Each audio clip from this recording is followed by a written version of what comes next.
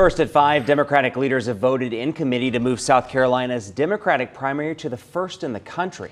If it becomes official, that means South Carolina Democrats would now vote in the presidential primary ahead of Iowa and New Hampshire. Those states have been first for years. President Joe Biden asked party leadership to consider the move, and our Taggart Houck is following it. He joins us in studio now. Tag. Yeah, good evening to you both. Right now, South Carolina is fourth in the nation when it comes to primaries, and it could be first overall. If it is, it would bring a major economic boost. The vote passed committee today, but it is not a done deal yet. It's a good night. More than 2 years ago, Joe Biden won his first ever primary in South Carolina. And the seats be getting even better. Now he's trying to push the state from fourth to first overall, jumping states like Iowa and New Hampshire. In a statement from Biden, quote, "For decades, black voters in particular have been the backbone of the Democratic Party, but have been pushed to the back of the early primary process.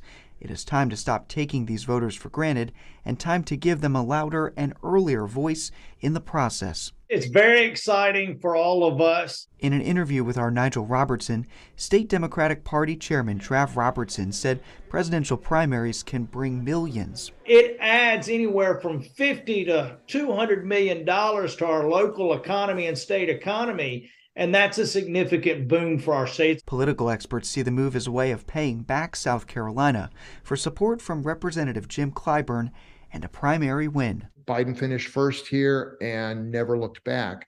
So in some sense, the president owes South Carolina in a big way. In the last several elections, most winners of South Carolina's primary for both parties earned the nomination. George W. Bush, Barack Obama, Donald Trump, and Joe Biden. The exception was in 2012 when voters chose Newt Gingrich over Mitt Romney. South Carolina has a good balance of urban and rural voters, and certainly a good balance between black and white voters and a growing Hispanic population.